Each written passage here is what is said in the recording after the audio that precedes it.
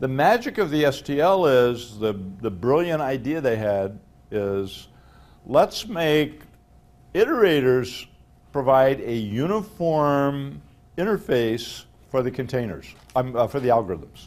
And so every algorithm sees the same interface independent of whether they're talking to a list or a deck or a set. Doesn't matter. They see the same interface through those iterators. And that's why the algorithms aren't passed a container, they're passed iterators. They're passed a begin iterator and an end iterator, and they just use that common interface. Works like a charm. Really, really good idea. And that idea of providing a uniform interface to a variety of things is a great, great idea. And you say, gee, that's just, of course, that's just design, that's just business as usual. That's what we do. We know we have, well, when the STL was invented, that probably wasn't the case. It wasn't, oh, everybody knows that, okay. I suspect, it's long enough ago that I don't remember, but I suspect that when the STL was the first really significant application of that idea. And now everybody's used to the STL, and so they say, oh, of course. But it was the STL that really made that so obviously right. And that applies to a bunch of things. I've talked about in the demo I gave you, I had that navigator, which is displaying files and directories and files. And, one of your colleagues was unhappy with that. I said, gee, I shouldn't, my client shouldn't have to know about directories and files and stuff. I'm not sure I completely agree with that. But the idea is, suppose instead of having our navigator accept files and directories, suppose it accepted groups and elements of groups. So for a file view, for a directory view, that the groups would be directories and the elements would be files. But for a category, the groups would be categories and the elements would be files in those categories. Or for namespaces, the groups would be namespaces and the elements would be files in those namespaces, okay? So now, all of a sudden, we have, but doing nothing, we have these really nice several different views, and I think actually providing all three of those views would be a really great idea for a repository. Okay, so thank you, TNU, for, he was unhappy with me, and I'm glad he was, because it got me thinking about it a little bit. I think making that provider view would be a really good idea. And notice it's the same idea. Let's just make to that display, he's using the same interface to talk to files and directories and files, or categories and, whatever the view is you want to, but you see that structure. Okay, so the iterators, I have a little example from the code snips for if we get past the title stuff. A trim function, it just removes leading white space and trailing white space, and a split that splits a string into an array of substrings based on some delimiter. And these are just using, these aren't using algorithms. I could have used algorithms, and had I thought about this lecture, I would have used algorithms here, okay? But you can see me using the iterators. I'm just using iterators to iterate through the strings. And the reason that works is that a string is a container. It's an STL container. It has all the properties that a container has to have, and we'll talk about that toward the end of the lecture. What does that mean? So with that, let's look at this STL presentation.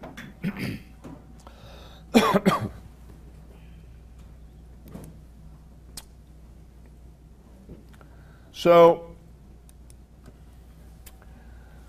The STL divides its containers up into two classes, standard sequence containers and standard associative containers. I think the set and multi-set are kind of halfway in between. The associative containers, the mental model is you got a key value. And with each key, you associate a value. That's why it's called associative containers. The set doesn't have a key and value. It just has values, or take your pick. It just has keys, but it doesn't have two things that it's relating. But nevertheless, they're classified as associative containers because they have underlying them a data structure. In the case of sets and maps and multi-sets and multi-maps, that's a binary search tree. Red-black happens to use a red-black balancing algorithm. And so you get an ordered view of the components. The unordered set and map and multi-set and multi-map are based on on a hash table, and so you don't get a hash view, but you get this quick lookup. So you know, the reason that sets and multi-sets are in this, and unordered sets and unordered multi-sets are in this category, is that they're really based on either a red-black tree or hash table, even though there is no real association. Okay, and iterators, there are several flavors of iterators. There are input iterators and output iterators. The only place that I've seen input and output iterators used is with streams. And I showed you an example really quick a few days ago, a few lectures ago. Forward iterators, for a long time, there was no container in the STL that provided forward iterators, but now there's a singly linked list, and that does. As of C++11, they have a singly linked list, and now that uses forward iterators only. I've never used a singly linked list. I got so used to using lists, and list is easy and simple, and so I just use list. Bidirectional iterators move backwards and forwards. So a doubly, for example, a doubly linked list, this doubly linked list, would use a bidirectional iterator. And random access iterators are iterators that work for containers with contiguous memory, so that I can take the address that that iterator is wrapping, and I can add n to it and point to an element n away. And that's, you know, the vector and the deck and so on use random access iterators. And the other thing, so we have containers, we have iterators, we have algorithms, and those algorithms are all based on the use of functors, function objects, either function pointer, functor, or lambda. And the algorithms typically will take a start iterator and end iterator that defines the range that we're going to talk to, and a function object that is applied to each element in that range. Okay? And so notice two things. One is that the algorithm doesn't care what the underlying container is, because it just has a start iterator and end iterator, and it's just using that uniform interface to step across it, so it works for any. And the other thing is that you don't have to operate on the whole container. You can operate on any segment of it without doing anything to the algorithm. You just give it a different start. If I want to start 2 up from the first one, I just say plus, plus, plus, plus, and then I use that iterator as the beginning iterator. Okay. STL was very carefully designed to support the guaranteed complexity. It provides complexity guarantees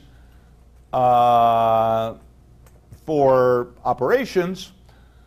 So for vectors and decks, contiguous, insertion is a linear time operation, because when we insert, we got to we got to go to the end one, move it up one, move it up one, move it up one, move it to make space. So we have this linear slide, okay, to make space for that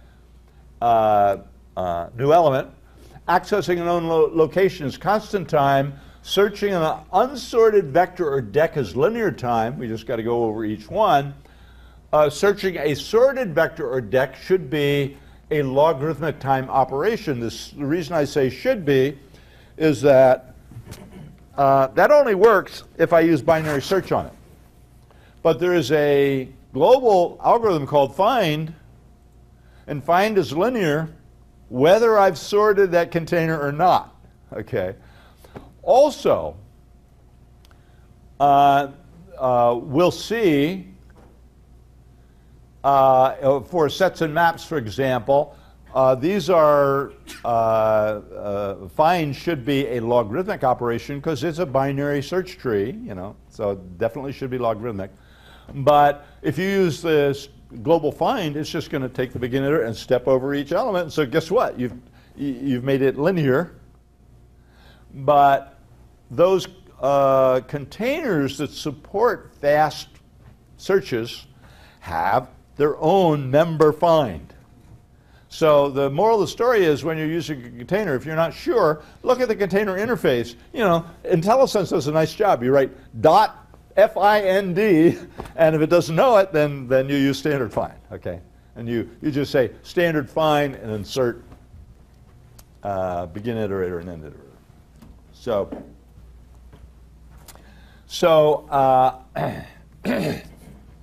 So for vectors and decks, insertion is linear, accessing is constant time, searching unsorted is linear, searching a sorted will be logarithmic if we use binary search. Lists, insertion is a constant time operation if we know where we want to, you know, if we have an iterator there at that location and we say insert, it's constant time. If we, typically that's at either end. We know, you know, the doubly linked list gives you a reference to the beginning and to the end, and so you can either add to the front or add to the back in constant time. Push front, push back are constant time operations. But if you don't know, you know, where that location is, then it's got to be linear time because you have to visit each node to get a pointer to the next node, to the pointer to the next node, to the pointer to the next node. Sets and maps are based on a red-black binary tree. I assume there's some performance advantage, probably worst-case performance advantage to red-black. Red-black is a little more complicated than AVL. So why they didn't, you know, I assume that they used red-black instead of AVL because there's, you know, better worst-case performance or something. But in any case, they use red-black. Insertion and accessing are linear time operations. Searching should be logarithmic time. Again, use the member function find to ensure that it is. Don't use global find.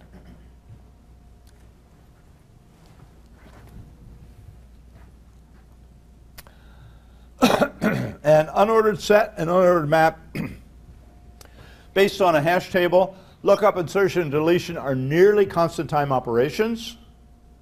So the address of the hash table is computed with a hash function, that's constant time, but now we got to walk up a bucket list. That walking up the list is linear, but you know the memory allocation scheme tries to keep all of those lists very, very short.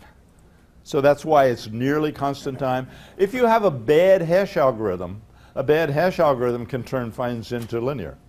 Just because, you know, a lot of the buckets are small, but some of them are huge, okay? Just because you don't have uniform distribution of the hash addresses.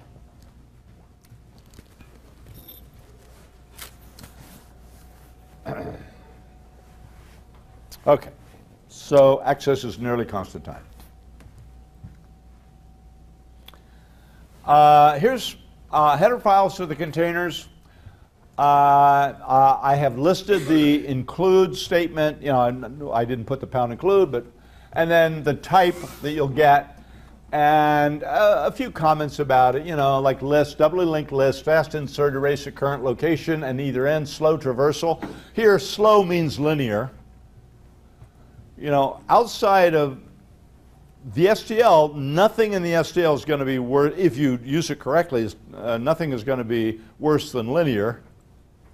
Okay, but normally when we say slow, we're talking about complexity, square law complexity, or some exponential complexity, you know. But in the context of the STL, slow just means it's linear instead of log or constant time. Map. So in map, you get map and multi-map. In queue, you get queue and priority queue. In set, you get set and multi-set. In stack, you get stack, and so on. In unordered map, you get unordered map and unordered multi-map. I don't use the multi-sets and multi-maps much. They allow you to have duplicate keys, but usually that makes your life harder, not easier, because now a key gives you a collection of things rather than one thing, and now you got to search through the collection of things. So you got two kinds of searches. You have the hash search, and now you got to search through what it returns. Okay. So I don't think I ever worked on a design where I really needed a multi-set or multi-map. I'm sure there are a few, but anytime I am tempted to use multi-set or multi-map, I ask myself, what's wrong with this design? Why do I need to do this? And usually there's an answer to that. There is something wrong with the design. Okay. So anyway, that's kind of a summary. This, you know, not exhaustive, but it's a summary of the ones we use most of the time. There's other headers, and again, this isn't exhaustive. If you go to the cppreference.com, they give you exhaustive lists of these header files. But algorithm, so, you know, my degrees are all electrical engineering. To me, an algorithm means a fast Fourier transform or image processing algorithm, you know, pattern matching algorithm, an optimization algorithm, you know, steepest descent, conjugate grade. Those are algorithms. That's not what these are. These are computational operations, each one of them. And, you know, find if, search. So find if says, you know, here's a find if, begin iterator, end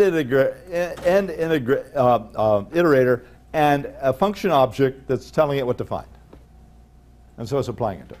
And so the model is, you don't need to write loops anymore, just use find if. Now I got to say,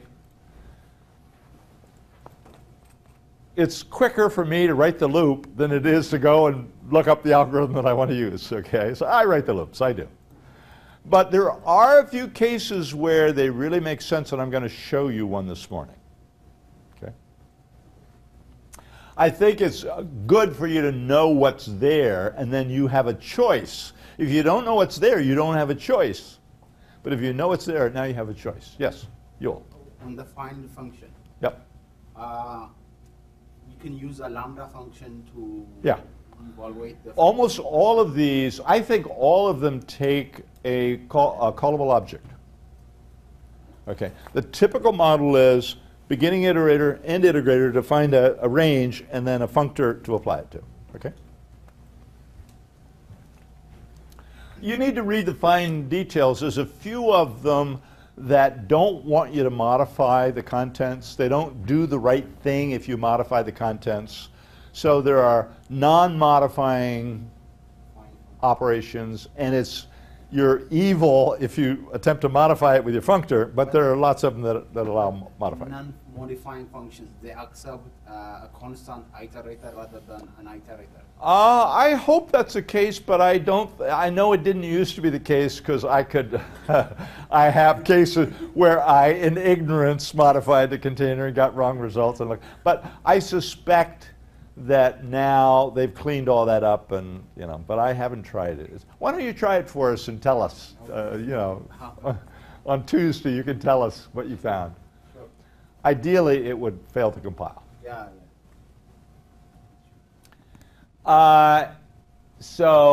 And functional, it has our standard function, and bind.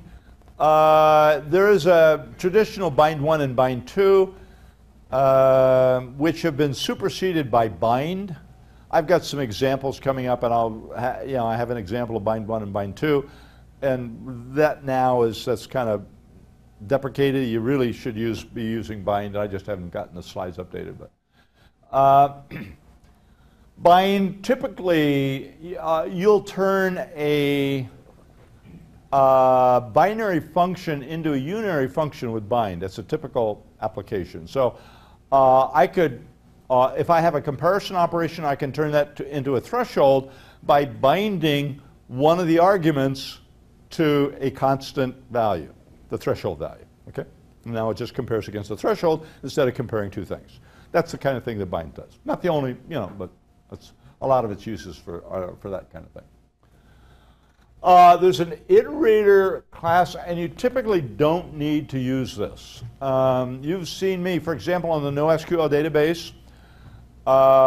You can use many of the algorithms on my NoSQL database, and my NoSQL database has an iterator, but I didn't need to include the iterator header file because I was just stealing the underlying iterator. My NoSQL iterator, I have using iterator equals standard unordered map of key value type : iterator. I'm just stealing its iterator. So that unordered map needed to include this, but I don't because I'm just stealing its iterator. But if I'm building my own, I showed you when we first started talking about templates, I did a fairly quick walkthrough, a hash table design I had done. I had to include this because I didn't have an underlying iterator that I was using. I was using my own, building my own. And what this gives you basically are some definitions of basic operations, but also a whole bunch of traits. The most important thing is that this gives you a bunch of traits, all the traits that an iterator should supply.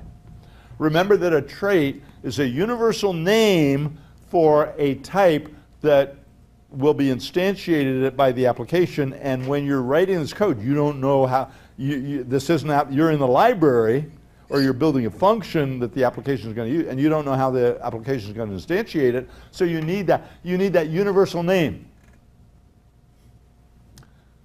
I'll come back to that point. We'll look at it a little bit. The memory includes unique pointer, shared pointer, and there's mechanics to define your own allocators. If you were building a CAD system, you might, for example, in some kinds of CAD systems, you might have thousands of objects all of the same size. And so you could elect to build your own allocator based on an array of those fixed size objects, and that would be a lot faster. Because the generic allocator is using the memory manager, which is a linked list of memory slots, okay, memory allocations. And so, you might well choose to provide your own. The second required text, which most of you didn't buy, Joe Sudas, you should have bought, okay, because he's really good. Does a nice, very tutorial description, really nice. He shows you how to define your own allocator. Really nice illustration. So,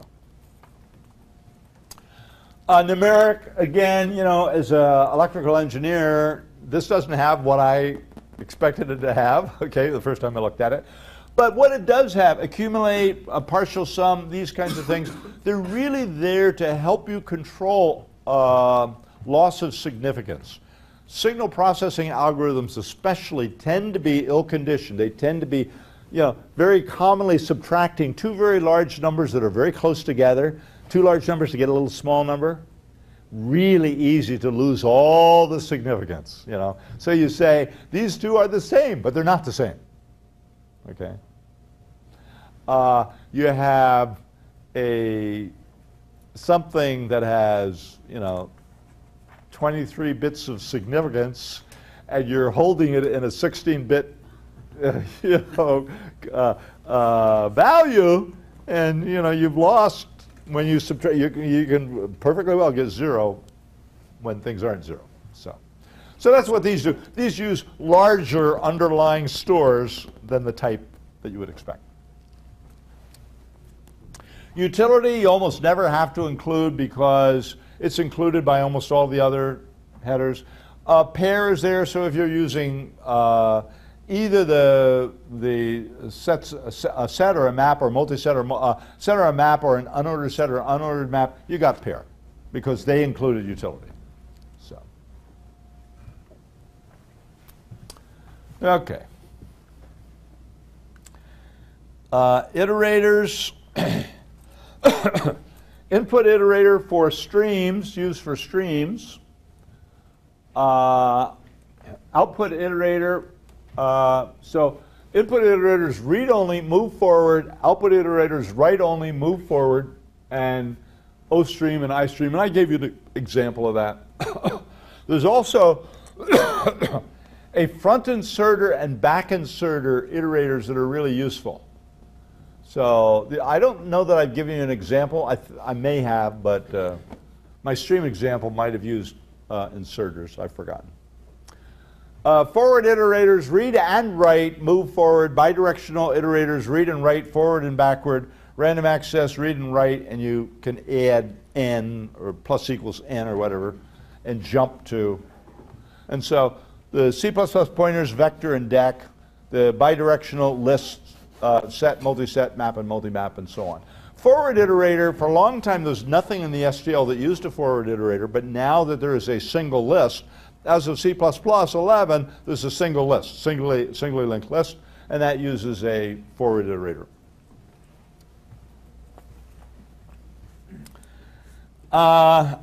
So the STL expects you to use function objects, which could be functions, could be functors, could be lambdas. And we talk about unary functions or unary callable objects. Just means it takes a single argument. And here, so I've defined a unary function print element, and now I can print out the entire container or any subrange of the container for each li begin, li end. Print element is just applied to every element of the container. And as long as this is a template function, then great, I'm all set. Don't have to do a thing. Type inference gets it all to compile the way it should. And predicates are function objects that return a bool, is positive and so on.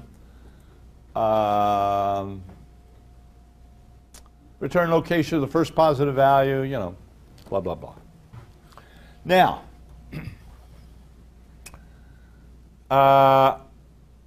this just talks about function objects. Functors, we know all about that. It's a class that has any class that implements operator paren is a functor. Function generates a function object. Unary function type. Now, what's going on here is that this is a template that defines, all it does is define, and these days it would be, this was written before there was the alias using, so instead of saying using argument type equals arg, now this was written before then, so type def arg type.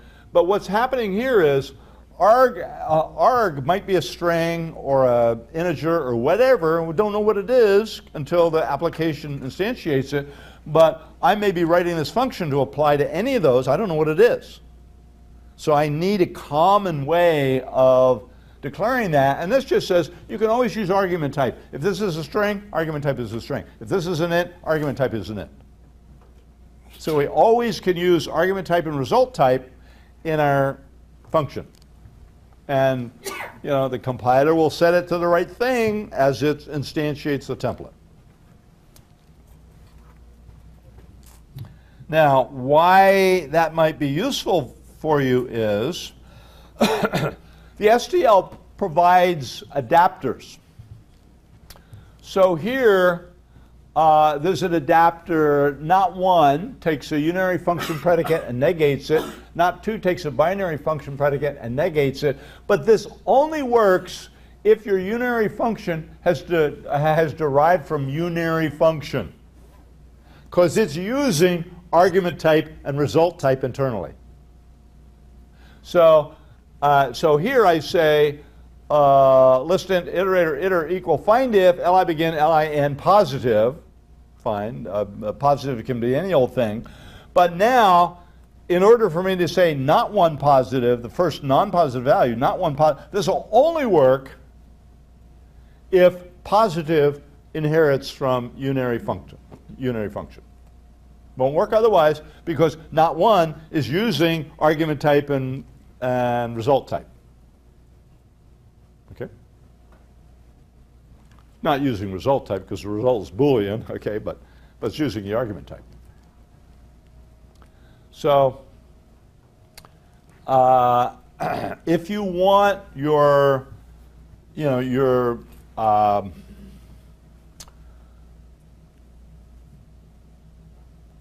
callable objects that you define, your unary and binary callable objects that you define, if you want them to work with these adapters like not and plus and so on, then you simply derive from unary type. And all that does is provide the names, and now you use those names internally in your class, in your callable object. Okay. Binary function type is now, you know, surprise, surprise, has an arg1 first argument type, arg2 second argument type, result type. And so the adapters use these names. Your function code uses those names, and everything's hunky-dory. Yeah. On the previous slide,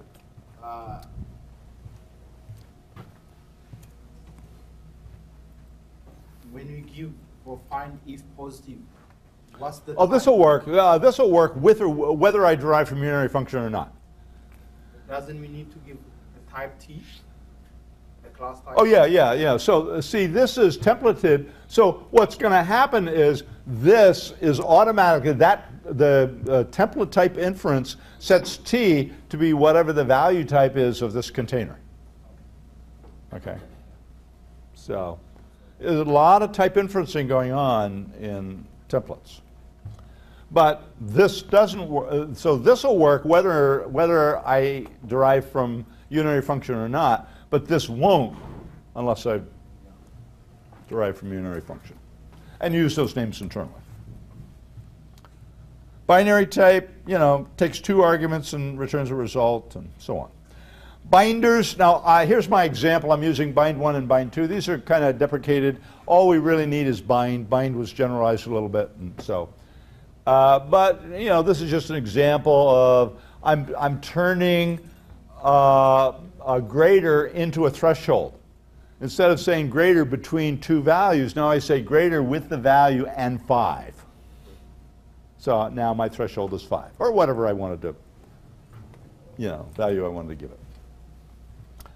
So it's typical of the way binds are used. Here's a little, not complete, just a kind of a quick view of a lot of the stuff that's there. The STL provides a whole bunch of function objects, arithmetic functions, comparison functions, logical functions. And again, their model is that, you know, a lot of this basic stuff, use an STL algorithm to, you know, to do it. And again, I don't do that. Okay. It takes me longer to figure out which thing I'm supposed to use than just to write the little code. Okay. But again, there are cases, I'm going to show you one in just a couple of minutes, there are cases where it's really useful to use them. There's a bunch of types of algorithms. So again, this isn't an exhaustive list. Compare, there's equal lexicographic compare, you know, and so on. Copy backward, heap operations, initialization. These can be useful, for example, when you are writing test functions, it can be useful to generate a container with a certain set of values. And maybe I want to test a message processing system, so I want to drive it with a bunch of different kinds of messages. Okay, so I could have my generator randomly pick a message type out of this set of 5. Okay, and now it fills up my container with my test container with random, those 5 messages selected randomly. Okay, so it can be useful for that kind of stuff. Merge, min, max, permutations, remove. So I'm going to talk about remove in a little bit. Scanning algorithms, search algorithms, set operations, sorting, swap, transformations, lots and lots and lots of algorithms, types. And at the end of the class, I'll talk a little bit about places you can look to get a little more, fairly gentle help with them. I want to start now. I want to go to this example, invalid iterators.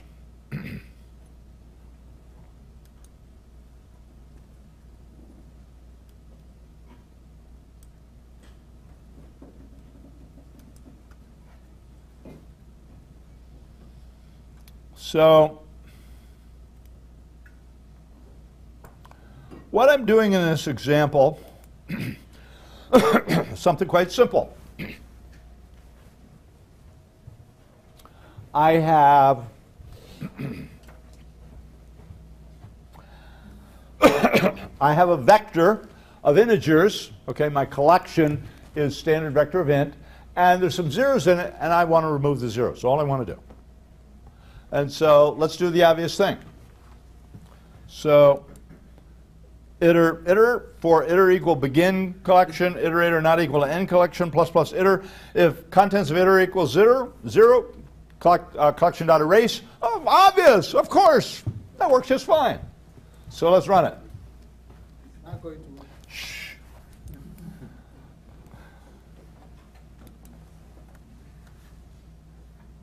Bam! What happened? What happened is, anytime you move data under an iterator, it becomes invalid, wisely. If they didn't do that, then you're working away, you have these iterators, and you just remove something here, data slides under this iterator, and now you use it like it was that thing you used to point to, but you're not pointing to it anymore, you're pointing to the next one up. So wisely they invalidate it, and they force that abort. So let's fix that.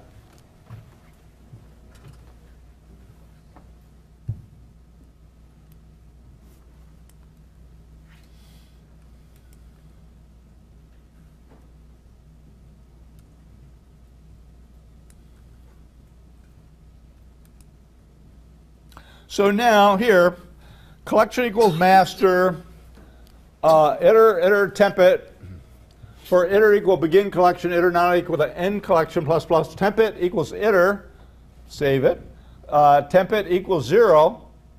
So the naive assumption is, I am erasing temp it, so tempit becomes invalid. But you know what's going to happen, okay? So let's run it. I mean, you can see, don't peek ahead in my comments. So just bam! And of course, I didn't do anything. All I did was obfuscate the fact that, tempit is just another name for that iterator. Essentially, that iterator is still invalid. So, okay, let's fix this. Doggone it, let's fix this.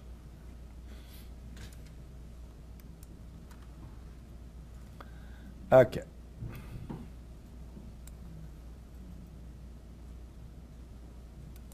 So now,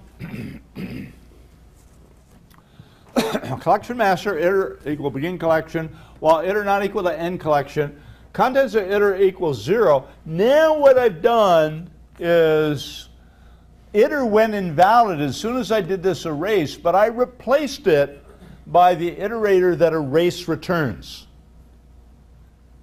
So that old iterator went away. That invalid iterator I copied over with a valid iterator that's returned by erase. So this will work. Okay, so let's run it. Boy, would I be embarrassed if it didn't work. Occasionally my demos go that way, but usually. So it works. But look at what I did. Oh, look at what I did. I took something that is obviously should be order n. I'm just going up and removing the zeros. That obviously should be order n, but it's now order n squared. Why is it order n squared? Because I'm going around an order n loop, and I am calling, and for each element, I'm calling an order n function, erase. Obviously now n squared. That's a great question for an interview, okay? What's the complexity of this out? Why do you say that? So now let's fix that.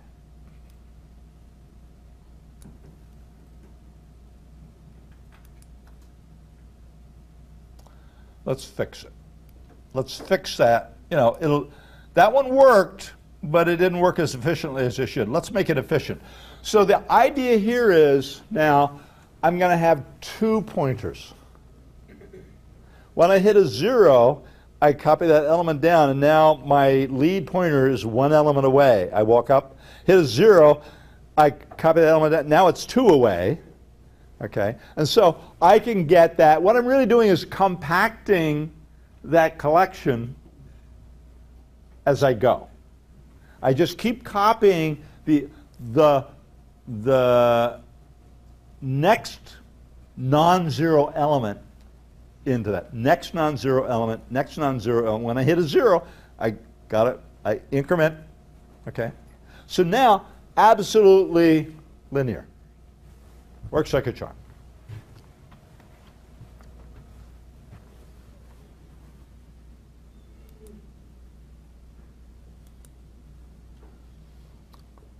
Okay, efficient, but it took 3 attempts.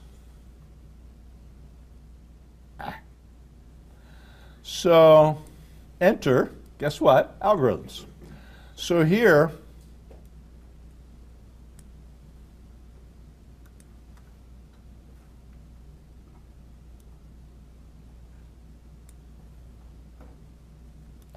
now what we're doing is exactly, this code does exactly what the last code we looked at did. It works exactly the same way. But now what we're doing is, okay, standard remove, begin collection, end collection, 0. Remove doesn't remove anything. Remove does exactly what we did in this loop. It compresses. Why they didn't call it compresses beyond me. They called it remove. Remove doesn't remove anything. It compresses. But we compress it, and then we erase the junk. You know, when we're copying stuff down, there's junk left at the end. If there are 5 zeros, there's going to be 5 junk items there, items that don't belong in that collection. Okay? And so we have to erase them just to get the container size down where it ought to be. Okay? So now, junk start equals standard remove. So what remove does is, when it finishes, it returns an iterator pointing to the next element after the compression zone. That's where the junk starts. And so now we say, collection.erase junk start to end. And notice, what we could say here clearly is, collection.erase, standard remove, begin collection, end collection, comma, end collection. One line, we did it. Probably this is better because it's obvious, immediately obvious what you're doing. If you put it in one line, it takes that extra 30 seconds of CPU cycles to, at least it does for me. So, but anyway, so what's happening here is the algorithms have thought through these problems, and given you the efficient solution, it would be very easy to miss the fact. You know, you're in the throes of writing code. You know, you're writing code like crazy. Bah, bah, bah, bah, bah, bah. So easy to miss the fact that you've changed what should be a linear algorithm into an n-squared algorithm. So easy to do. So the algorithms are really good for that. They're carefully thought out, you know, and they're going to give you the most efficient behavior that they can. So again, you know, it's for using iterators in a sequential container. I absolutely would use algorithms. It's the right thing to do. I tend not to, if I'm going to do a whole bunch of erasing and stuff like that, I'm more likely to use a list or so. You know, it depends on the performance issues and so on. A bunch of considerations. But here's a case, very good case for places where you might want to might think about using these STL algorithms. Really good for that. Okay. So notice, remove is one of those algorithms. It was one of the ones that was on my list. And so it takes a beginning iterator, an end iterator, and in this particular case, in remove, I'm just passing it a value, but I could pass it a function that computed a value. Okay. Might well be. I might want to remove the first 0 and then remove the first 1 and then remove the first 2 and then remove the first 3. Something like that. I don't know. Why would I ever do that? I don't know. Is a junk a collection of iterators or a single iterator? Is a range? Junk start. Junk start, that's a single iterator. So for example, if I have multiple zeros, what would happen then? If you what? Multiple zeros. For example, the first element is 0, the fifth element is 0. I had multiple zeros in my collection. Are you talking about multiple adjacent zeros? It won't affect this. It'll still work. So that erase means like we need. All this is doing is pointing to the first the first element that isn't in the compression zone. Okay. And so what you want to do is erase from that junk start to the end. That's all. It's just the junk. You're just getting rid of the junk. It compressed stuff, but the container is still the same size. You start out, if you have 7 elements and 4 zeros, it should be 3, but it's going to be 7. It'll be 3 valid ones and then junk in the next 4. So erase gets rid of those 4 and gives you a container with 3 elements in it. Okay? Other questions? Okay.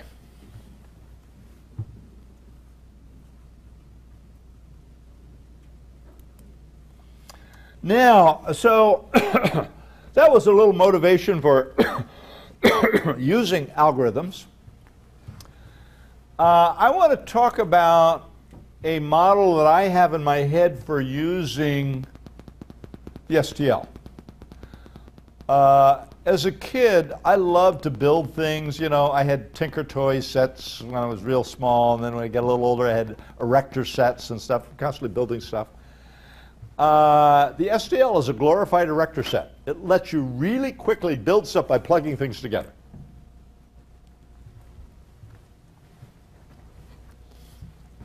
I have a find duplicate files with the help of the STL containers demo. Finding duplicates. Let's just run it. So what I have here is I am traversing, depth first search traversal of a directory, and I am finding, let's go to the top. So let's go to the top. So I have 2 paths on which I find .su. I have 2 paths in which I find algo1.cpp. I have a whole bunch of paths where I have build log met HTML because they were, that's generated by and you'll find a lot of .tlogs and so on, okay? And you say, okay, that's simple. What's the big deal? So I just use fully qualified file names, okay, and searching for matches. But imagine that I have a directory, a single directory with 2,000 files in it. Now I have 2,000 fully qualified file names that I got to search through. You know, those 7 levels of directory stuff that I got to search through. A lot of duplicated CPU cycles that I don't need to have to spend. So what I'm going to do is I'm going to say I want a path set. And guess what? This is a set of paths, strings. And I'm going to have a file collection,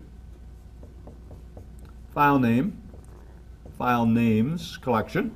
Could be anything, could be a, doesn't matter, vector or something. But joining these, I have a map of, let's call this, so let's suppose I said using, let's just,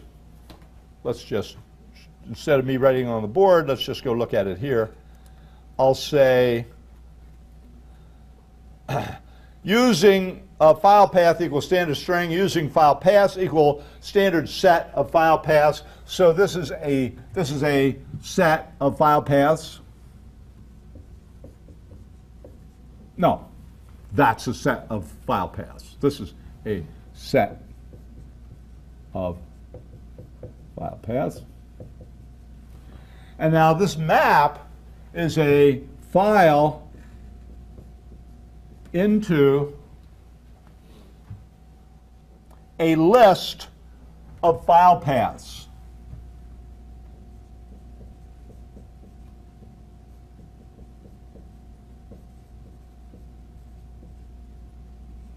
So what's happening for each file, I have an iterator pointing to each path on which you'll find that file. Cool. This has exactly the same redundancy as the original problem. But I've replaced some of those 200 character path names with a little tiny iterator. So I've saved memory footprint. And now my search just doesn't have to search all that. I'm just searching in the directory. I'm not searching through a collection of the big long strings, okay? So, I have a huge, one second, I'll be right with you. I have a huge configuration management problem. You all know. You've gone to some directory, pulled out a file that's out of date, okay? A terrible configuration management problem. And so I wrote this duplicate to help me solve that problem. Unfortunately, I don't use it enough, okay? And I first wrote it in a naive way. I was using fully qualified path names, and I ran it on my laptop, and it took, I don't know, 25 minutes to run. So I'm a pack rat. When I buy a new machine, I copy over the network everything on my old machine into my new machine, whether or not it's current. And I do that. New machine, next time I buy a new machine, same thing, next time new machine. So I have this accumulation of CRUD, okay? So, which is part of my configuration management problem. But, that's why it took so long. I have thousands, probably hundreds of thousands of directories on that laptop sitting right there. And all kinds of stuff in it. So, but when I went to this design, that went from 25 minutes to maybe 3 minutes, 2 minutes, 1 minute, something really fast. And it was nothing. Without the STL, you would probably spend a day getting that data structure to work right. With the STL, in 5 minutes, 10 minutes, it's working. Because I'm just, plugging those parts together. File paths is standard set of file path. Path collection equals standard list of file paths iterator. Okay, just the connections. File name string, files, vector of file names, duplicate files, standard map of file name path collection, and so, here's where I'm putting it together, and almost no code, find, I'm using the file system class to find stuff. There's very little code here, not much code at all. Because of this, I can just plug things together with the STL. That should be your model. That's what the STL buys you. The ability to build any kind of data structure you might need just by plugging things together. Right? You had a question? Yeah. My question was so once you compile and everything, when you put it in a map or file of the iterator, so next time when you have a duplicate file, you can simply search the key and add it on the list. Yeah, exactly. So it will only take find a file. If I find a file, what I do is, if there's an iterator for that. So if that key is in my map, then I just add it to the list of iterators. If it's not, I start a new list of iterators. That's all. Piece of cake. Right? All righty. That's the STL. That is the STL. That's what it's worth. Great stuff. Okay.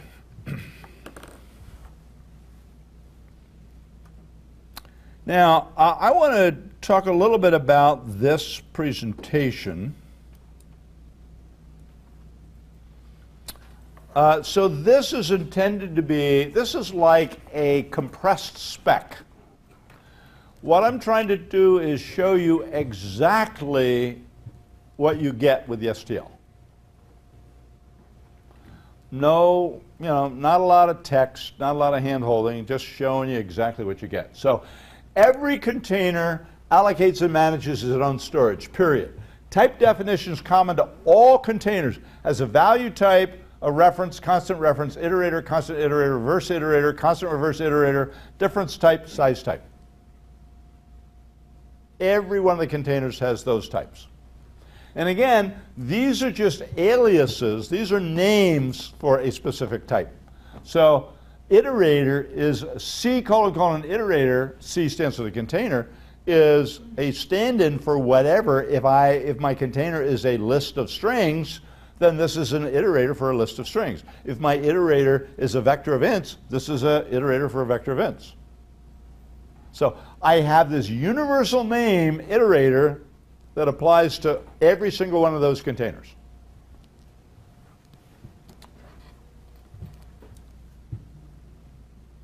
Traits. Member function is common to all containers. So I have a default constructor, I have a copy constructor, I have a destructor, I have an assignment operator. Where did my assignment operator go? Oh, what do you mean it's not on this list? It has to be. Oh, yeah, right here. So, right in front of me. So, what this says is that if my class holds STL containers and primitive functions, I don't need to write copy constructor, assignment operator, or destructor. I do not need to, and I shouldn't. The compiler generated ones work just fine, thank you.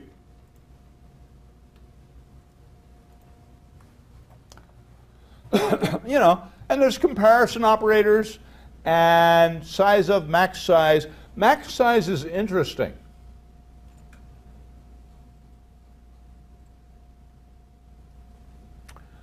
Max size should give you the allocation, not the current count, but the allocation. What the Microsoft implementation returns is all of available memory. Okay? Because you could expand it to, what you want to know is tell me, for God's sakes, tell me how much you have allocated. I want to know if, maybe I will, I'm trying to do some caching and I know I'm going to add 43 elements and I've only got capacity for 10, maybe I'll do it here because I don't want to do it on that other time, critical thread or something. So I don't know why they did it, but that's just a fluke of the Microsoft implementation.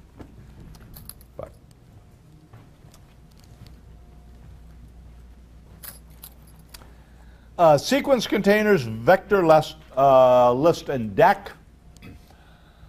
Member functions common to all sequence containers. So every one of them has a container that I can fill with n copies of type T, of this instance of the T type. And I can fill it with a range from another container.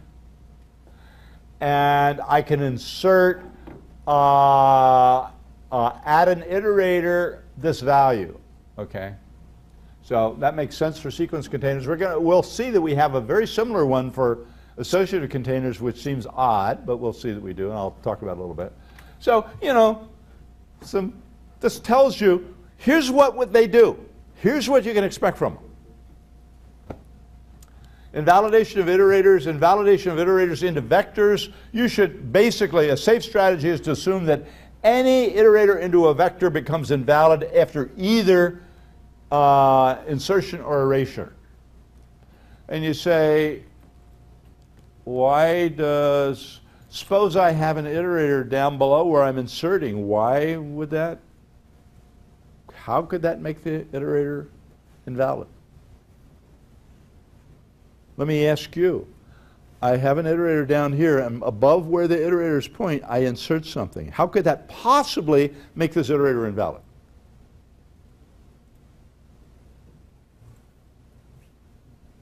Jessica.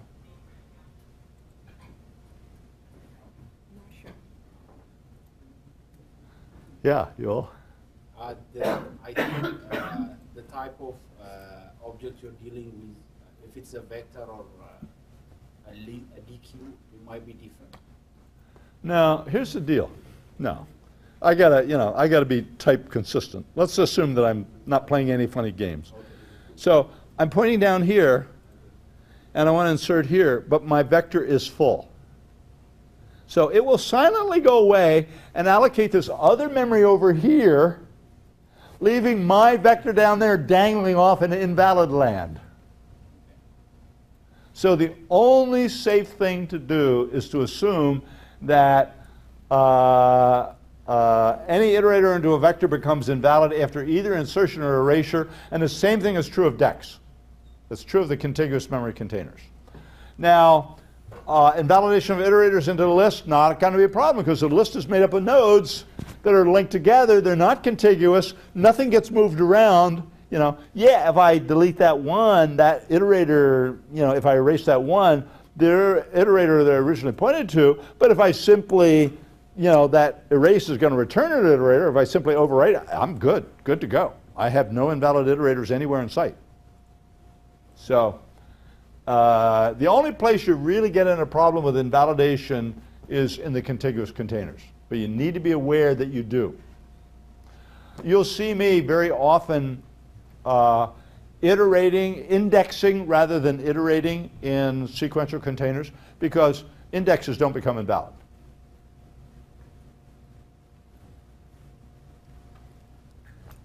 Now, that index 3 might no longer refer to the, so you got to understand that.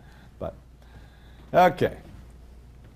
Use of invalid iterators. The only safe things you can do with an invalid iterator is to reinitialize by assigning a new iterator value to it or destroy it. That's what you can do. And in my example, the fourth example in the invalidation of iterators, in the third example, that's what I was doing. Just overwriting it. Sorted associative containers, all are based on balanced red-black tree. This is now out of date. Shame on me. It's either based on red-black trees or on hash tables. The unordered map and unordered. And I probably just need to make another category here for that. But anyway, types common to all the sorted associative containers are key type, key compare, and value compare. And they all will have all the containers have a value type, so they don't have to reiterate it here. We know that all the containers have a value type. So the associative containers have both a key type and a value type, and the key compare, value compare. Invalidation of iterators with associative containers, not a problem.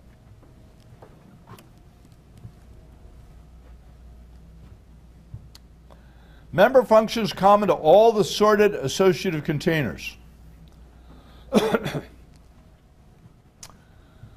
So, you know, as before, I have a default constructor, copy constructor, assignment operator, and so on.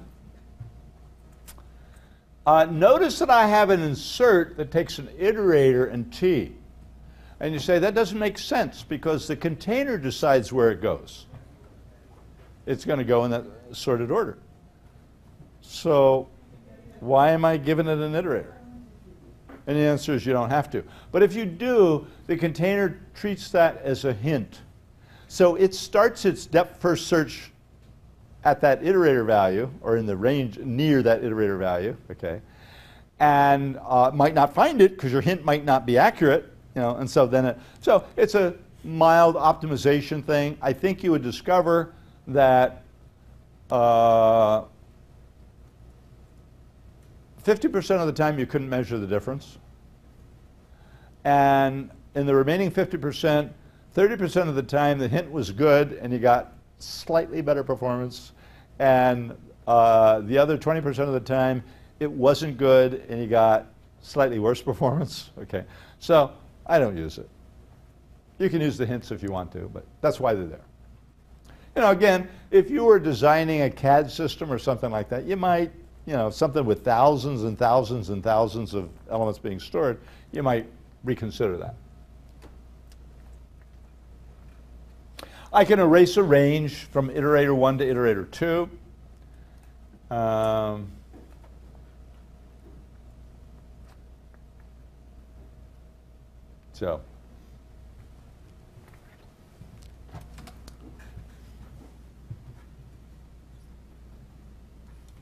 So notice that lower bounds and upper bounds are really designed for multi-sets and multi-maps and unordered multi-sets and unordered multi-maps. That key now returns a range of things. And this gives you the bounds on the ranges. STL iterators.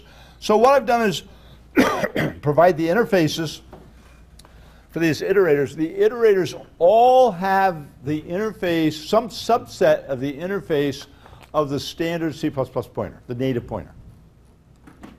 But a forward iterator won't have I minus minus, okay? So you don't get the backup stuff on an iterator that can't back up. And if you're in a container of linked elements like a list, it's not going to give you iterator plus n. Won't be defined in the interface. So, but other than that, it's just a normal pointer interface. Everything is business as usual. So if you combine, you understand what native pointers do, and then you combine that with knowledge of how that container has to work, then you know exactly what the interface is.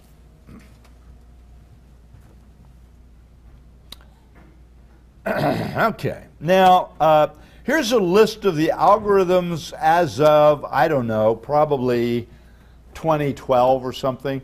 There might be a few more now. You know, every restandardization of the language may introduce a few. And even before language becomes standard, like C++ 17 is still a work in progress. C++ 20 is a work in really big progress. You know, But a lot of the compiler vendors are including stuff from those standards to come. The standard committees, the way they work is when they're thinking about including some functionality, they write a technical report. And the idea of the technical report is it proposes, here's how we do it, and it writes code to show that in fact it can be done. And then the committee looks at it for a long time, trying to answer the question, will this break existing code? And sometimes they'll adopt it even though they know it will, but they do that with great reluctance. They try really hard not to break existing code. But an idea may be so good, so obviously needed, that they would elect to break some existing code. But what that means is that they'll provide compiler switches that let you go back, compile against the older version where it should work. But anyway, so the compiler vendors may well be adding stuff that isn't part of the current C++ 11 standard. 14 is a done deed, but I don't know whether it actually is. I know Visual Studio hasn't fully implemented 14.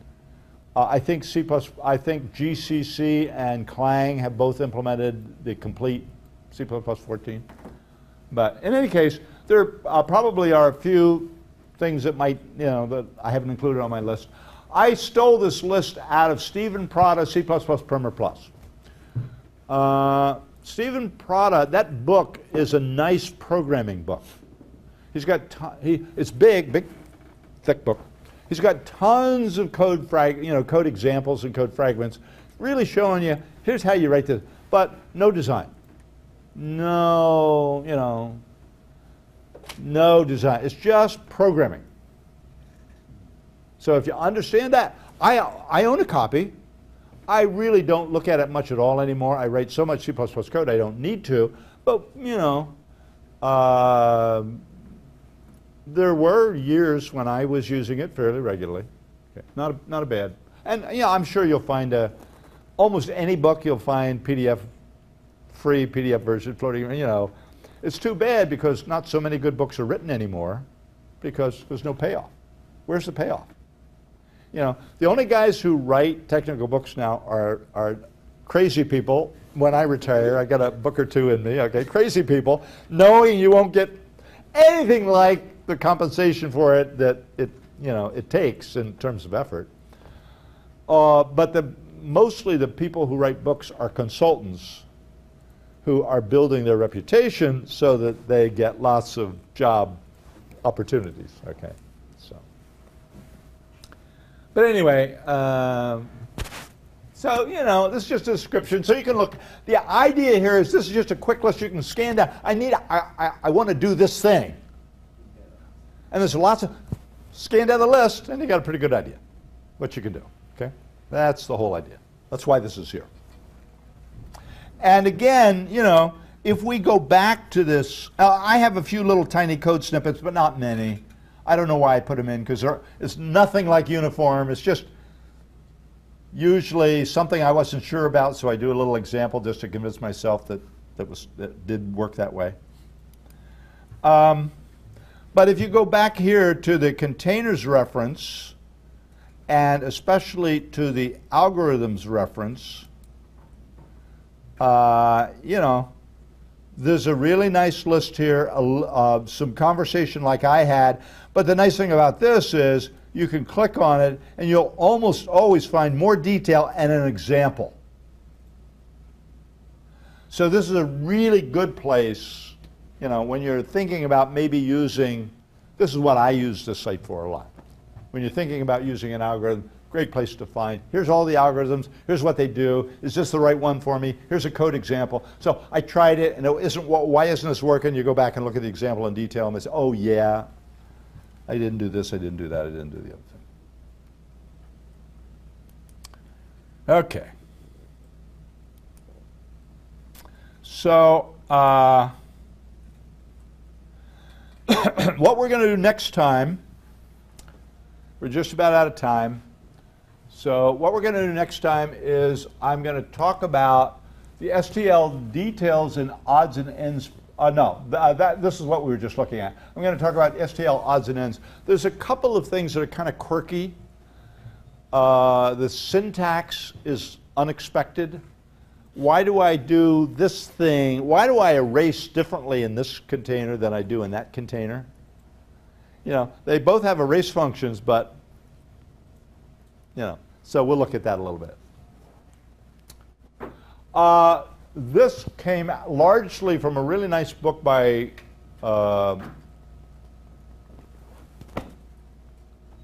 Scott Myers. Scott Myers, any book that Scott Myers wrote, you want to look at. He's got a beautiful book called, new one called Modern C++. And he's really talking about the C++ 11 through 17. And there's a lot of really interesting things. For example, the containers that have push back and push front also have in place back and in place front. If they have an insert, they also have an in place for the insert. And the idea is that it avoids a potential copy, extra copy. So if I say in a vector of ints, push back 3, now if let's make a more reasonable example. If I push back in a vector of strings, quote, a string, what happens is that literal string is constructed, a real string is constructed from that literal string and then copied into the container. What in place does is, instead of constructing a temporary and copying it, it constructs it at that site where it's going to go. So it avoids an extra copy, just does the one construction that has to happen. So the moral of the story is that in place is faster, more efficient, if you're doing a type conversion. If you're not, it's not. And there's a couple of places where it might actually be disadvantageous to do it. Very tiny, narrow possible conditions. The STL designers wanted to make in place always at least as good as push back and push front and insert. And they almost got there, but not quite. And Scott Myers tells you why. And tells you exactly when that'll happen. So that's the kind of thing that he does in his beautiful book. So should you run out and buy it? No. But if you find yourself working in a job as a C++ developer, don't walk, run to the nearest Amazon portal and buy a copy. Okay. Alrighty, with that, the no help session tomorrow. I'm doing my taxes. And on Tuesday, we'll finish up this and begin to get ready for template metaprogramming. Would you believe the semester is almost over? Doesn't it break your heart? The semester is almost over. I can't stand it. Oh, I'm so unhappy that the semester, oh my God, thank God. This torture, there is an end to this torture. There is. Okay. See you all on Tuesday.